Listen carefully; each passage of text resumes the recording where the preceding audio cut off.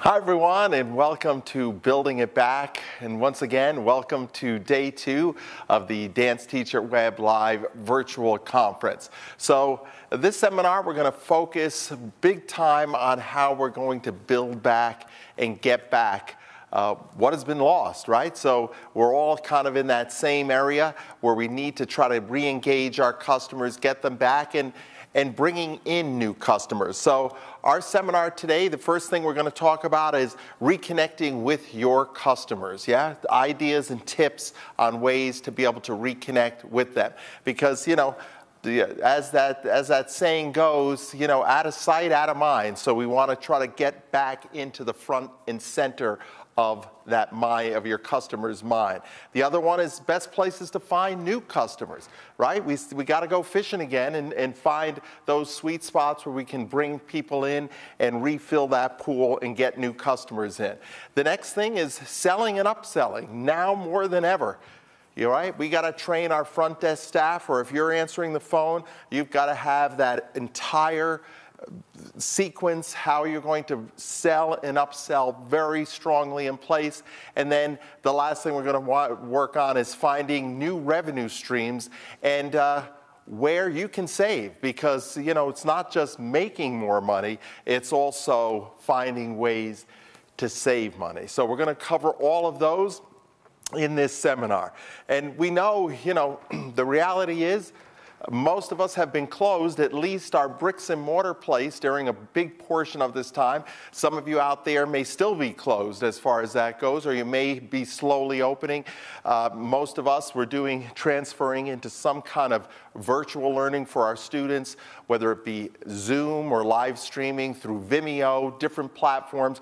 We had to find ways to try to really connect with our students, even in a platform where maybe we're not used to. But our close signs were on our businesses, right? And even though we were closed, yes, we're still awesome. And all of you out there, as you continue to work through this, you were showing your customers how you're able to still move forward. As I said in the opening montage that we had before the whole event started, it's that Marine saying, right now we have to adapt and just find a way to make it work, right? We got to adapt and overcome, adapt and overcome. And folks, the reality of it is we still may be in a situation where we're still going to have to adapt and overcome. But through every adversity lies equal or greater opportunity, as the great Dale Carnegie said, and it's true because, the reality of it is we are going to have to probably still find ways to navigate through, find ways to adjust our schedules, find ways to adjust how we're going to continue to find new revenue streams. So we're closed, however, we're going to be opened. And we just started, just some good news. We started our summer programs in the beginning of July. We transitioned a bit from what we were doing, from having more group classes to more private lessons or semi-private lessons of 2 or 3 students in a studio together where they could get together with friends. So things like that we're going to talk about. We're going to think a little bit, not just, as I like to say, outside of the box, but we got to think of outside the whole darn box factory. We've got to really be sharp and on point as to what we're going to do and how we're going to proceed. So let's first start off in-house. Let's talk about customer re-engagement. Yeah, it's not customer engagement, but it's customer re-engagement. We've got to find ways now to reach out and pull in our customers, because there is going to be a certain amount of contraction. I think we all know that. Some people are going to be comfortable and feel it's safe to get back into the water again. Some are not. So we have to be ready to find ways to engage and let people know, hey, we can offer you this, we can offer you that. So how are we going to do that? How are we going to re-engage? We're going to do it many different ways. Not one, as this slide says, one size does not fit all. Folks, don't think for a second that you are annoying or somehow oversaturating your customers. They want to hear from you. Even if they don't know they want to hear from you, they want to hear from you because they need to know what's going on. So our strategy has been very strong in all three of these: email campaigns, phone calls, and hard mailings.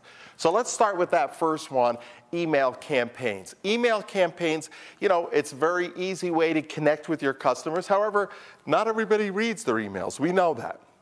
So we've got to find ways to connect with them regularly. Customers right now, I think, need to be sent regular emails. Now, I've said this before at another seminar that I did, but I want you to focus on these three topics here. I want you, right after this seminar, to think of three things. And these are subject lines that you're going to have, that you're going to send to your customers. And then you're going to build a simple, not long, maybe, you know, a couple of sentences or a paragraph of what it is. So subject line number one. You ready? Subject line number one, safety first. Safety first. And now you're going to build an email all about safety procedures that your studio is putting into place. So the subject line, safety first. That's going to give you stimulation and food for thought on what to say. The second one is good news. Good news. Yes, those of you that have taken my seminars before know I'm a big fan of good news. No one ever gets an email and says, I've got no interest in that, when they see good news as the subject line. Good news makes people feel good. People want good news, just in case you hadn't noticed. So what's good news? Good news could be you're adding a new faculty member. Good news could be, you know, something about when you're going to be starting your fall classes, how you're going to be doing some certain things at your studio, maybe new programming. And then the third subject line is going to be important studio updates. And this can also be about maybe some kind of schedule change that you're going to be doing, enhancements that you had. Maybe you've done some new renovation to your studio. So those are the three subject lines: safety first, good news, important studio updates. 3 emails. Then I want you to go back and start over with safety first and do another 3 emails of safety first, good news, and important studio updates. So now you've got six emails that you're going to be sending out to your customers, all right? So you're going to be sending out these 6 emails, 2 a week over the next 3 weeks, or if you want, you could do 3 a week, but at least 2 a week over these next 2 to 3 weeks, and you're going to spread them out and start to get people understanding exactly what you're doing. They want to hear from you. Phone calls is the next one. Now, you know, depending how many students you have, this could be, I know, a laborious task. It is for us. However, get on the phone and calling people up and letting them hear your voice and letting them hear your concern and letting them hear how important they are is very important for them. Think about it for a second. One of the big advantages that we have as small business, small community businesses is we know our customers. So picking up the phone and talking to them is a great way to connect. As a matter of fact, I'd even say take even another step and maybe even go back a year, 2 years and call all of those customers over those periods of time and reconnect and talk to them and let them know what you're doing. And maybe, you know, you're going to offer some more private lessons, which is maybe a little bit out of what you normally do. So think about that. You could be talking to them about that as well, one-on-one. But find ways to call your customers, talk with them. They want to hear from you, whether it be you personally. Ideally, it'd be great if it's you personally, but if it's too big and you need your front desk staff and people you know who are very personable, who can talk to people, reassure them what you're doing, let them understand you're open for business now and that you're ready to rock and roll. And the last one is a hard mailing. You know, a lot of people think, hey, junk mail, people just throw that stuff away. But people are home more right now, and they're more invested, I think, in being home more. A lot of people are working from home.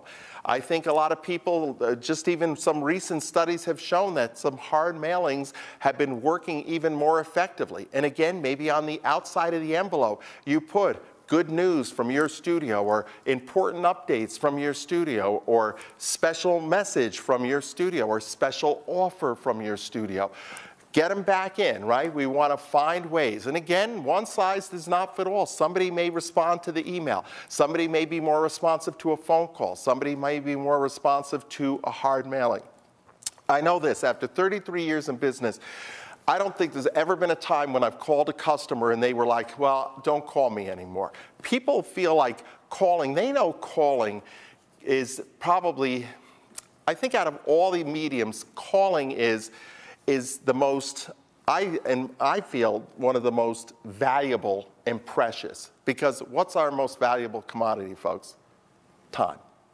And it takes time to pick up the phone and talk to somebody. And people know, hey, if you invested some time in talking to them, well, you know what? They're going to take some time and invest in your business. So these are all ways that we're going to try to really connect with our current customers, or in some cases, reconnect. But that also brings up another thought here that I really want you to grasp onto, and that is that don't give up on past customers, re-engage them. And I want to read something that's very interesting that was just put out recently, that they talk about the life cycle of customer marketing to customers. And traditionally, most major companies were, the acquisition stage of finding and getting new customers was kind of the busiest part, and where most companies put money into their marketing funnel. However, now the majority of marketers interviewed in a recent study just recently by Marketing Survey said retention and re-engagement is now the key focus. The key focus. So how do we re-engage with those people? By communicating with them, maybe offering them some kind of an incentive to come back. Again, I'm not recommending or saying that you should give away the farm, but maybe some kind of a perk. It doesn't always necessarily have to be a discount off classes. Maybe there's some kind of a t-shirt giveaway. Maybe there's some kind of a leotard giveaway, tutu, maybe some tights, maybe something that you can have to give to them that's going to be perceived as a value. Or maybe you just, waive your registration fee for this year. Find ways to re-engage with your customers. Here's something to think about. Think about just businesses that you do business with, right? Let's just say it's a local restaurant that you go and have a dinner at. And, you haven't been there for 4 or 5 months, maybe even longer, maybe a year. And out of the blue, you get an offer from them. And it says, we miss you. Just wanted to let you know we're back open for full business. We'd love to have you come, bring in this coupon, and receive $25 off your next meal. Or buy one meal, get one free. What do you think? I'd be willing to bet you probably would put that aside and say, you know what, I'm going to use that because I love that place, but I just, I got busy and I didn't really have time to go. Don't forget, most people probably stopped doing business with your studio, not because they didn't like what you were doing, but because they got busy.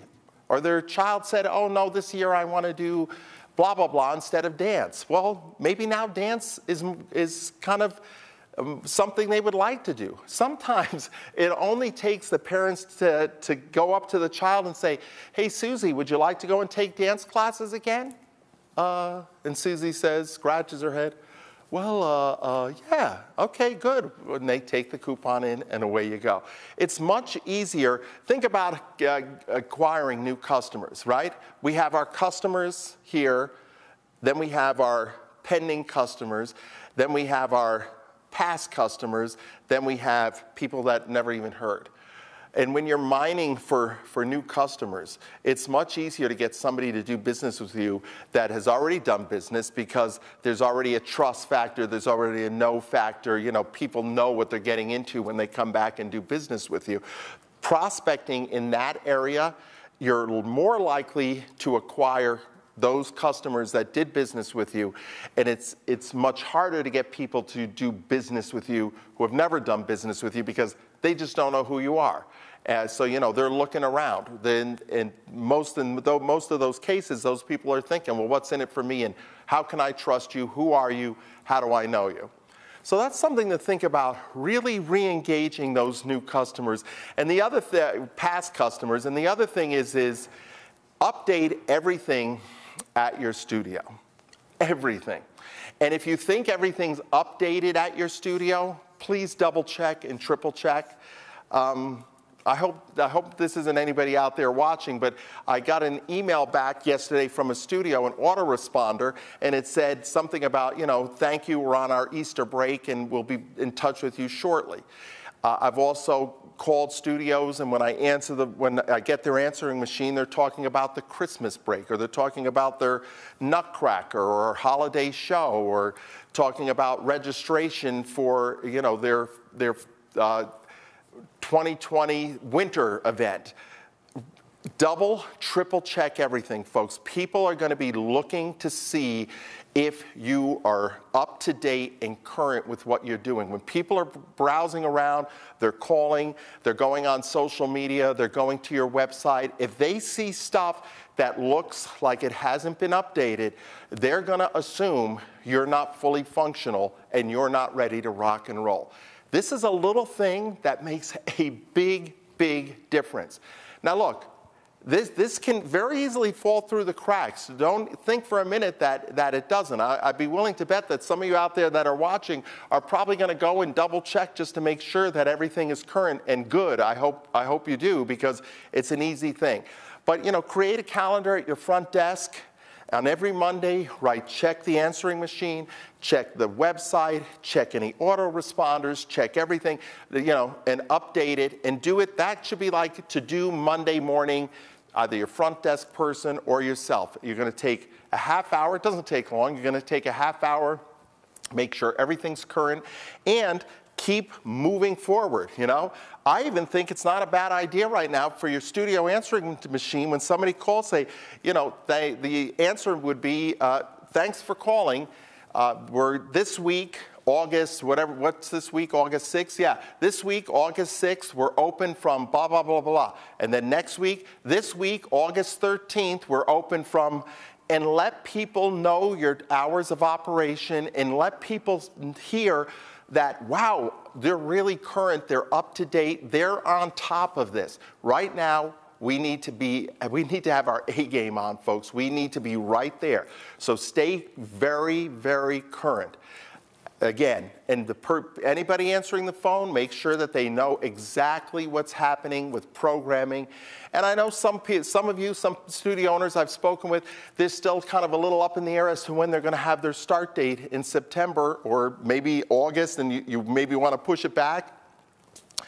Try to set a date, but like anything, it's a date, but that date has to be fluid this year. You may have to go back a little bit, and if you do, you do. The world's not going to come to an end, but let's stay current in everything that we're doing. That's really, really important. All right, so we've talked about our current customers and prospecting, maybe our past customers, but now let's talk about and explore finding new customers. There's a lot of people that are right now searching for something to do with their child. And right now, people are really invested in looking for something that's open, something that's at least looking like some normalcy in their lives, right? So these are some of the places right now that we're looking for new customers. And some of these we've had in the past, and they've worked really, really well.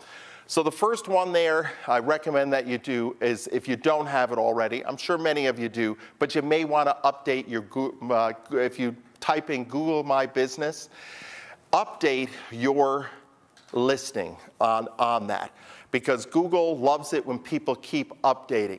Update your hours. Make sure that your website, it clicks to your website and everything is functioning really, really well with that. So Google My Business, and just scrolling down there to the bottom, YouTube advertising through Google, if you have a Google Ads account, and I strongly recommend you do it. And I know some of you out there may be thinking, well, I'm not computer savvy. Ladies and gentlemen, this is so easy to implement. And Google can help walk you through it. Part of it is just putting in your studio URL, and it'll start populating things. And you can you can draw a little circle, right? It'll tell you, you want these ads to go to a 10-mile radius, a 5-mile radius. And it really makes it very, very easy. So Google, people right, are just getting on their phones and looking for stuff or on their computer. Make it easy for people to find you. And the other nice thing about Google is, you know, it creates a little map so the people can see exactly where you are and how far the driving distance is from their house to your studio. So Google My Business, get that implemented right away. The other one is a Facebook ads account. Those of you that have done my seminars in the past know that I'm a big fan of pay-per-click with Facebook ads. Again, it's very easy to implement. You can get very tricky on how, you know, with remarketing and sending anybody that comes to your studio, you can then do ads to them. And when I say your studio website, you can follow them along with ads. That's a little more complicated. You might want to get somebody to come in and help you with those type of things. But I can tell you there's a lot of people out there that are looking for additional work who specialize in SEO, which is search engine optimization. Also a lot of people out there who can help you with Facebook ads accounts. Facebook itself will also help you with some ads account, with your ad account. You have to have a certain amount of spend, but again, this is a really simple thing to implement and put into your studio. And obviously, Instagram advertising. If you have an Instagram account, you can do Instagram advertising. And typically, Instagram and Facebook, you know, they send the ads back and forth, and it's very easy to populate your ads through both of those. When you set up your ads account on Facebook, it'll ask you if you want to show these ads on Instagram. And yes, you absolutely want to show them on Instagram. Eventbrite for special events and trial lessons. I'm going to talk a little bit more in depth about that, but that's something also that's very, very good. Those of you that aren't familiar with it, it's Eventbrite, and you can post events. You can post classes. As long as you're not charging, it's free of charge to you. Let me say that one more time. As long as you're not charging, it's free of charge to you. And no matter where you live, it works. It works because it's going to help tell people what you're doing. So let's get into Eventbrite for a second. Oh no, wait, before I go to Eventbrite, I want to talk about your website for 1 second. So your website, please make sure, again, that everything is up to date. However, have calls to action on your website and easy for people to connect with you with your website. So this is our website here, and you can see at the top, this top part of the website is the same on every single page. I don't care what page you go to, it's the same. The phone number's there. People can click on it. If they're looking on a mobile device, they can click on that phone number. It'll automatically call. That other one up on top I think is very important. Request a free trial. Click on that. They can either call the studio. There's 2 little buttons after that, call the studio, or there's a simple little form for them to fill out their name, their child's name, age, class, submit, and contact information, their phone number, email address. Click on it and they can contact you. Make it easy for people to connect with you the minute they come to your website. Because if we go back 1 slide, all of these, Google, Facebook, Instagram, YouTube, and not so much Eventbrite, but those other ones, what are we trying to get them to do? Well, maybe it's an ad that we're trying to get them to either fill out a form on one of those platforms or call us directly from those platforms. But a lot of those platforms are going to send them to your website. So our website has to have very easy navigation, very easy calls to action. And again, on the top of the page, your phone number's right there, easily displayed. There's a little map up there for them to see where you are in relation to where they live. And that last one, request a free trial, a big one, because we want to keep hammering that. And that top navigation should be the same on all of your pages. Because when somebody looks at something and they decide, you know what, I'm going to give these guys a call, or I'm going to see about scheduling a class, you want to be able to have them do it right from that page. So let's now talk for a second about Eventbrite. For those of you that have done my seminars in the past know I'm a big, big fan of Eventbrite. I think it's fantastic. Now, here's how Eventbrite works. People in your community go and sign up for Eventbrite. Let's just say, you know, I'm a dad and I have 2 kids, one 8, one 10. and I'm looking for kids activity, and I also like to do sporting things, hiking, biking, I'll sign up as a dad or a mom for a free account on Eventbrite. And I'll put my name, I'll put what I'm looking for, my interests, activities that I'm interested in, kids activities. Maybe, and if somebody puts kids activity, doesn't necessarily have to be dance, but kids activity. But you can, some people can drill down and say, you know, looking for arts, looking for this, looking for special events. And they then click a button, and now they're going to get notifications from Eventbrite when something is happening in their community. And the community can be, again, the people can draw a circle. Hey, I'm willing to go drive 10 miles, 15 miles. If you're in a more rural area, people are probably willing to drive 30 miles. So the users can figure out what their parameters are.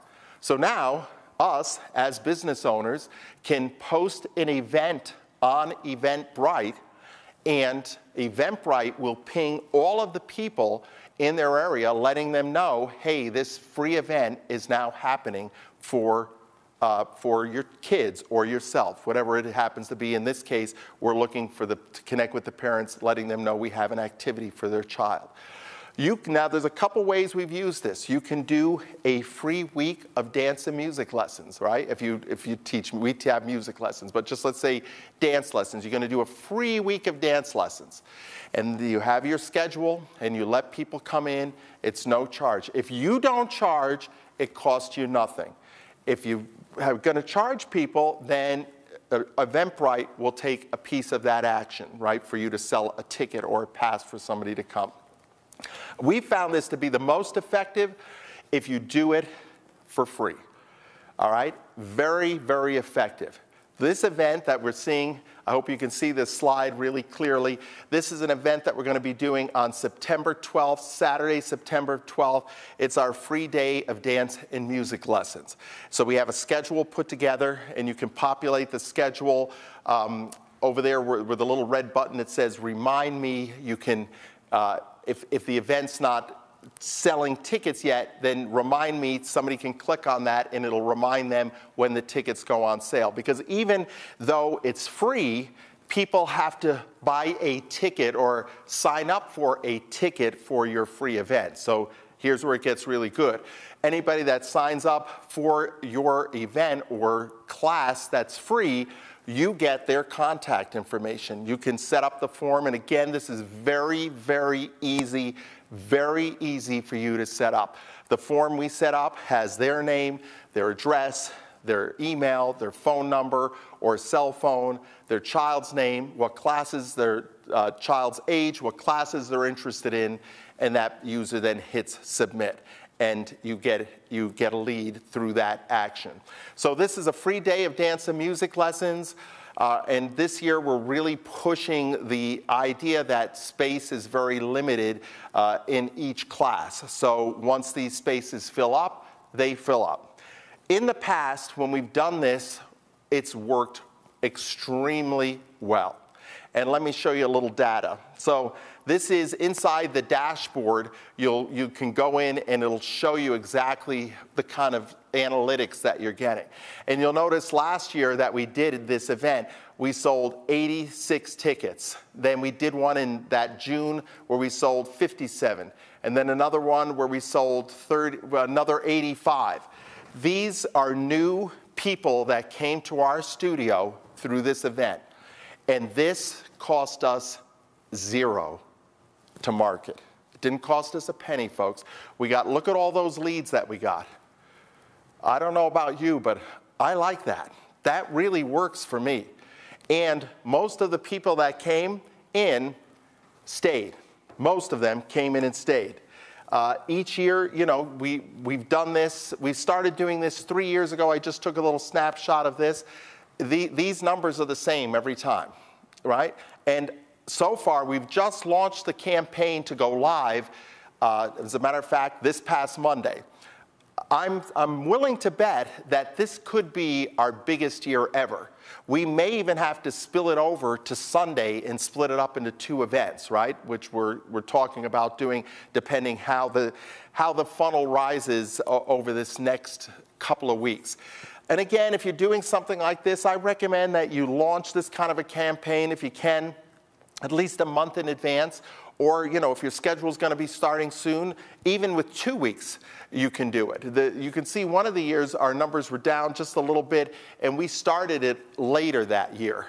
Yeah, we started the campaign. We launched it a little later. We wanted to check it out. It was not nearly as effective, but the more time you have, the more leads you get. Now, here's the other great part is when somebody fills out the form, you have all their contact information. Don't let it go with this. Yeah, once we get a lead in, we immediately have the front desk call that person and say, hey, we see you're registered for the Day of Dance and Music. We see your daughter, son wants to take a hip hop, jazz, ballet class, or maybe they're just signed up for one. Here's an opportunity for you to say to them, well, did you know, you can take as many as you want. There's also another class right after for that age bracket. And build your schedule. This has to do nothing to do with your regular schedule, but when you're building your day of dance, in our case, dance and music, make it so that you have a jazz for 7 to 9-year-olds, a ballet for 7 to 9-year-olds, a tap for 7 to 9-year-olds, and anything else that you have for 7 to 9-year-olds. Let them take a couple of classes in a row. On this day, in the last year when we did it, we had over 80% of the people signed up for lessons. The people that didn't, we continued to market to them, and we will continue to market to them. Because remember, you're capturing all of their contact information. This is a new lead that you have. And think about it.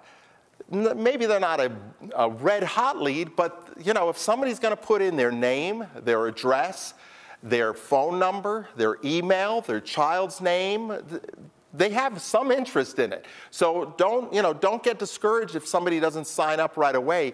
Keep working them, right? So this is about creating a funnel that really is going to work to build up new customers. But I think you agree those are pretty good numbers for something that cost us 0. Keep this in mind, folks. How many times have you spent money and didn't get it, or you felt like you didn't get, or maybe you didn't get really any money, any return on investment?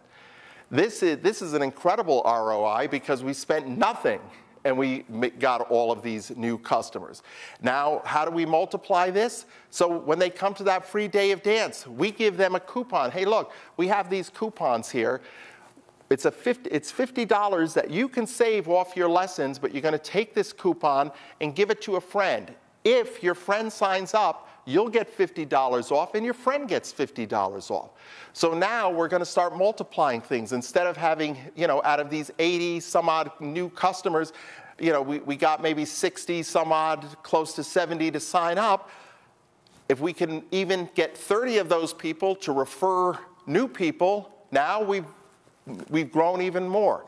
So this is a really effective way. And what better way to sell your studio but to get people in and to take your classes, right? That's our selling, that's the ticket right there. That's the golden carrot. Hey, you like this? This was fun? Yeah, well, wait until you see what it's like to dance here all year. You're going to have so much fun. You're going to want to do it again and again and again. So let's get them into the studio. And again, these classes, instruct your faculty. These classes have to be a blast. Even if you have a little bit more advanced ones, a blast. Typically what we found, these are more beginner recreational kids. So these classes have to be fun. Your faculty has to bring their A game. They've got to be engaging. They've got to make it fun. They've got to say the kid's name in that class 2 or 3 times. And when they come out, they talk to the parents and really engage the parents and help them find the best spot for that child that's taking that class. So Eventbrite, check it out. I've got nothing to do with the company. You may be like, gosh, Steve is really promoting them. But what I really love about it is it costs you nothing. And right now, marketing that doesn't cost you anything, that works, I really want you to try it. I really want you to get involved with it. And I'd really be interested to hear on some of your results on how you're doing with it. All right, so enough about Eventbrite.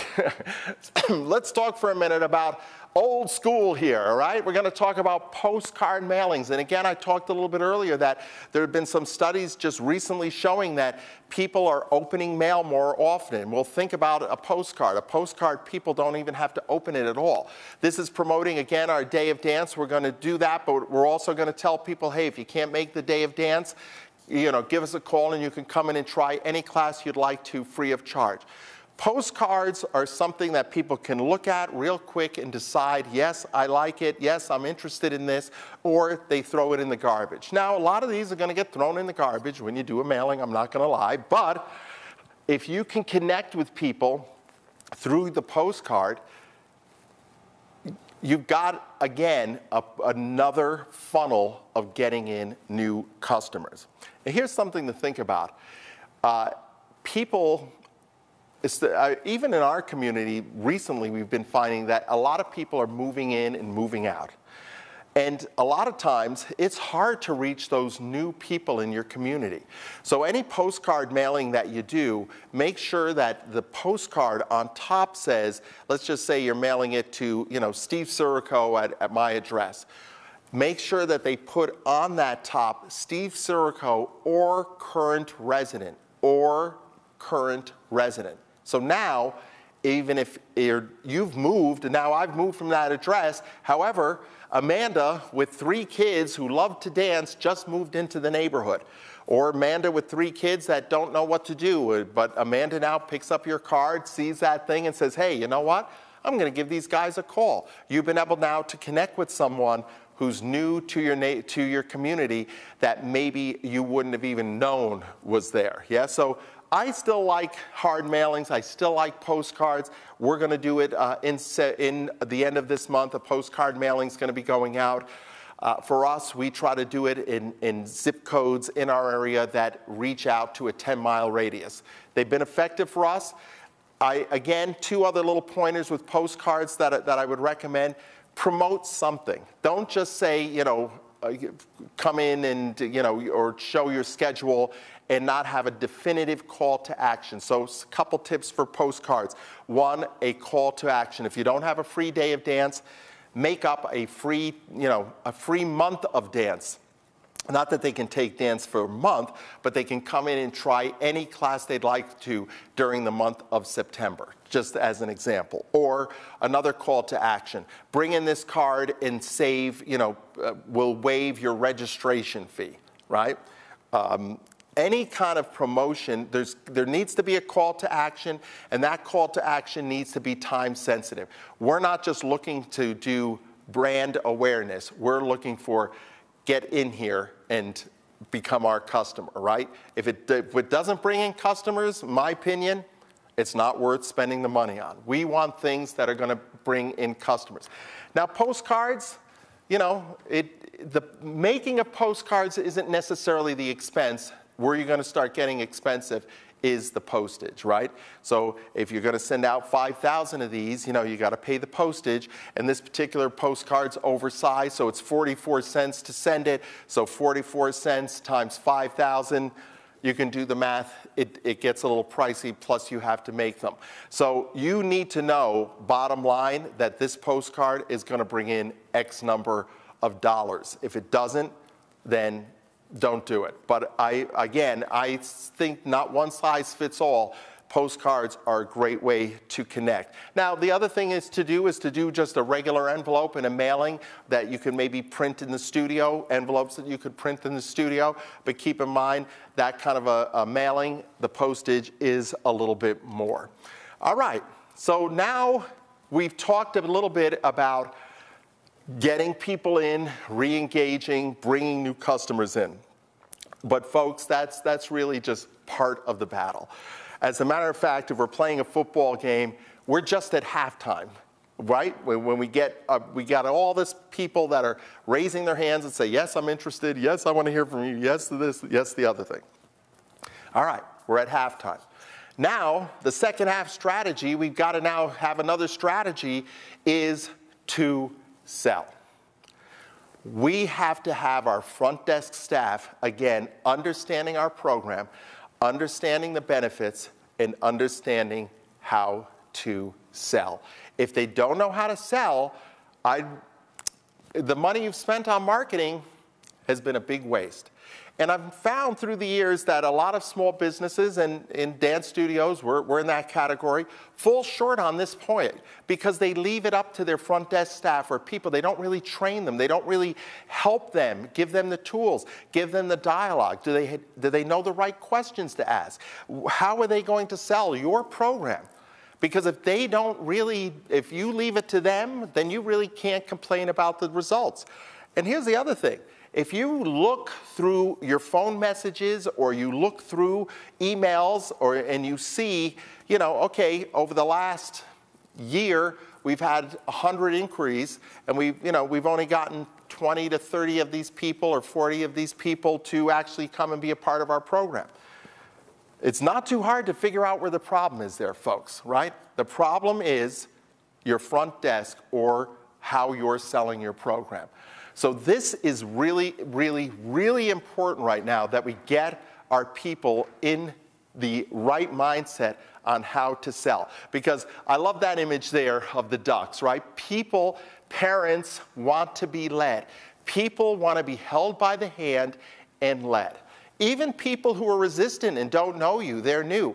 They still, once they decide, yeah, okay, I'm going to buy from you, they want to be led. People want to be told how to buy from you, where to buy from you, right? The famous one of selling and upselling and being able to sell, of course, is McDonald's, right? You go in, you buy, yes, I'd like a Whopper. Okay, do you want a fries with that? Okay, what about a drink? Oh, yeah? You want to, not that I've been to McDonald's recently, but you want to supersize it? Yeah, okay. What's the other thing that they have? The apple pie thing, what is that? The pie, you know what I mean, the little apple, I don't remember the name of it. You want the apple pie with that as well? Sure. So they know customers want to be talked through it. I'd be even willing to bet that, your internet provider, you call them up. Okay, well, yes, you want higher internet speed. People, they want to be walked through it. People will follow, even the resistance ones, even the parents who call and say, yes, my daughter's very advanced. I need to know, when your advanced point class is. Okay, well, how old are they? 6. Oh, well, what? So people need to be educated, and in the end, people want to be led. They want to be led, and they'll follow your lead as long as you lead. The other thing is your front desk staff, nonverbal communication.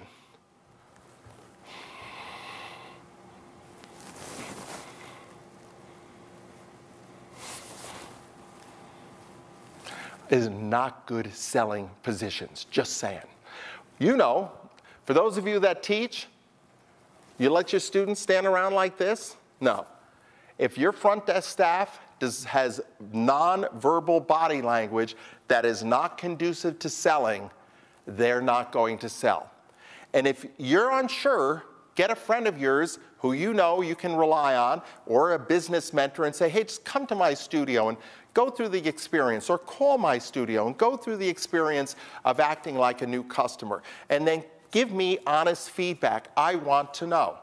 Because if your front desk person has a frown on their face, has their arms folded, has their hands on their hip, or is totally unresponsive when someone walks into your business, then you need to have a talk with them and train them up and get them up to snuff. And if they can't do it, then I'm sorry to say, they've got to go. You've got to find people who are going to work your program and do it in an enthusiastic, energetic, and passionate way. Because you do, if you answer the phone, and if you don't, then you need to look in the mirror and coach yourself up, all right? Because we've got to be at the top of our game. And this type of this nonverbal body language that's negative has to exit the studio. If you have somebody dealing with your customers who's got a bad attitude or somehow is just just has bad body energy, you've got to either tell them you've got to step it up or you've got to step out. And stepping out is out the door, all right? So we've got to get people on the page, because you know what it's like. You've been to places where you walk in, somebody's behind the front desk, and they look at you like, why are you bothering me? And they haven't even said anything. They just looked at you. And then they look down again, and they don't even acknowledge you.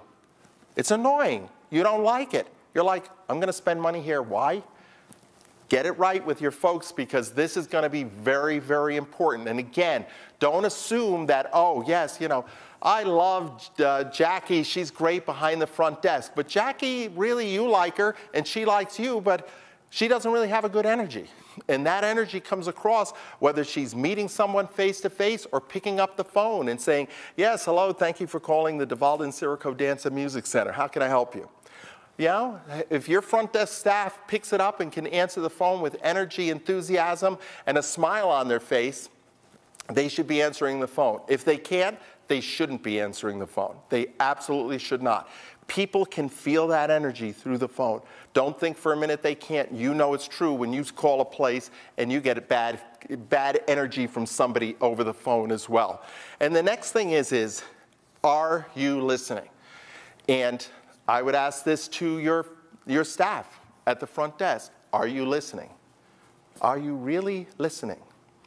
Listening is a key to customer acquisition. We have to ask the right questions at the right time. And the mission of answering the phone or dealing with someone that comes into your studio is asking a question. Not telling them, giving them too much information. Ask them a question. We're on a fact-finding mission. Keep acquiring more and more information. Jot some of this stuff down if you're talking to somebody on the phone. Or you could even write it down when somebody comes in. Asking questions, then listen. Asking another question, then listen. Asking maybe one more question, then listen. Okay? Could be simple questions as, thanks for coming in. What are you interested in? They'll tell you. And they'll probably tell you the age of the child. Maybe the next question would be, well, what day works best for you? Again, you're acquiring information. Are you interested in any other style? Because again, people maybe don't know that, but you ask them a leading question that's going to help you get into the upsell. So simple little questions like that. I'm sure you can easily construct your own questions. You can use some of that, what I just gave you, but somehow build questions, and then, as we like to say to our students, put your listening ears on and just listen. When your front desk staff or you are working with trying to acquire a new customer, your ears should be this big and your mouth should be this big. More this, less of that, especially to get the ball rolling. We want to know what they have to say, so asking those questions. And the next thing is expectation. People's expectation, I think even more so now, is rising up. People just expect more. When I kind of smile when when the company says, well, we have good customer service. Well, good for you. Good for you. I don't know if your customers agree with that, but at least you do, because people's expectation of customer service now is at a very high level. People just expect a certain thing, and if they don't get it, they're mad, they're annoyed, they'll badmouth you, they'll say this, they'll say that. So again, we have to raise our own expectations of what we expect from our staff, from our faculty, the cleanliness and how our studio looks. All of these things now, the expectation is higher. It's a little bit higher. So, is that a little bit of a bummer? Maybe, but hey, look, now it makes us raise our games, right? It makes us better business owners. It makes us better studios. It makes us better educators. It makes us better people in general, because we know the expectation. I have no problem with somebody saying, okay, here's the bar for you, Steve, and even though maybe other people are gonna be here, here's your bar, you've got to jump over it. Okay, I like a challenge. I'm down with that. And this one, I just love this saying, a satisfied customer is the best business strategy of all. Now look, we all understand, we can't make everybody happy. We just can't. There's a business right by where I live, Stu Leonard's. Some of you may have heard of it. Huge dairy store. They've now opened up, branched out, and opened up a few other stores in the tri-state area around Connecticut. And they have when you walk into the store, there's a big, gigantic piece of granite, gigantic. And it says, rule number 1, the customer's always right. Rule number 2, if the customer's wrong, go back to rule number 1. And, you know, the reality of it is, it's probably not a bad philosophy to try to live by. Now, we all know there's some people that are going to push the limits, and they're going to try to do this, and they're going to try to push you around, or make you do this, or try to do that. And you've got to hold steady. You've got to make sure that you're in control of your own deal. You have your hands firmly on the wheel of where you're going with your business, so you're not going to let people deviate from that. However, a good customer experience and a satisfied customer is obviously our golden ticket. So we really want to try to focus on a customer satisfaction. And again, I don't even know if satisfaction is enough. You know, we need raving customers. We need raving fans. We need people who really are invested in what we're doing, because it's really important and it takes us to that next level. So now I want to talk with you about referral. And with referral program, and this particular document, I'm happy to say, is on the player. You'll notice on the side, if you click on it, it pops up. It'll be, I think, my name, the description of the class, and these 2 documents that I'm going to show you are available for you to be able to download at any time. This first one is a letter, and you can see how we do it, and it's a referral letter. It's going to go out in September to all of our people. We call it our VIP Customer Appreciation Reward Program, and it works really, really well. And again, I talked about this a little earlier on how to convert even more people in using Eventbrite. So all of our customers, we do this in September.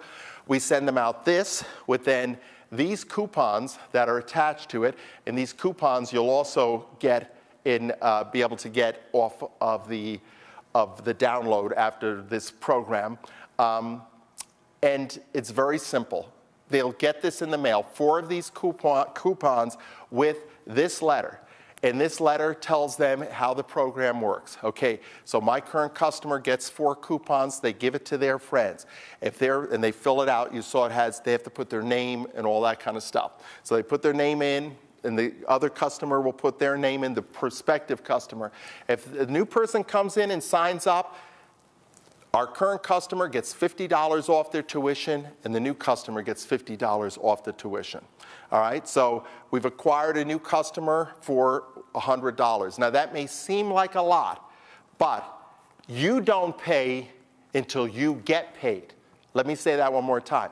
You don't pay until you get paid. I like marketing like that. I'll do that all day, okay? If I know every time I spend $100, I know I've got a new customer. And most of this, and in case you're wondering, well, Steve, if you give somebody $50 off up front of it, no. The way it works is the $50 comes off their last payment. So if somebody quits in the middle of the year, nobody gets the payment, nobody gets that $50, yeah? So you're not gonna lose any money on this. So it's $50 on their last payment, $50 on their last payment. It may sound a lot to you. Maybe you tweak it down to $25, but you can easily implement this at your studio. And again, it's a great new way. Remember, you don't pay until you get paid. And this particular coupon, you'll notice on the bottom, we left it blank because you can easily now put your logo in there and use this. This is something that you can completely use for your studio. It's easy to implement, easy to use. So I want to talk just about one more thing here very quickly. I know we're bumping up against almost the end. Some additional ways to make new revenue. You heard me reference a couple times in the beginning of the class. We do music lessons. We have piano, guitar, ukulele, bass, and vocal. We implemented this maybe, 15 years ago, because a lot of our kids, because of our proximity to New York City, 50 minutes away, a lot of kids wanted to be triple threat and wanted to learn how to sing and dance and kind of focus on that Broadway type performer. So we implemented music, and it's worked out really well. So if you have some space, maybe it's an office that you can convert into a music studio or 2 music studios, or however you can do it. You don't need a lot of room for a music studio, folks. Very small room. It's one-on-one classes. You can do these through Skype, so there's all different ways that you can add music. If you don't have it in your studio, I would consider implementing something like that. Maybe renting out your space in the morning to a yoga instructor, ballroom instructor. Find ways to fill up some of that dead time at your studio by increasing programming that you're doing. So I don't know if, Amanda, if we have any questions of people coming in. We are thrilled that you're a part of what we're doing here.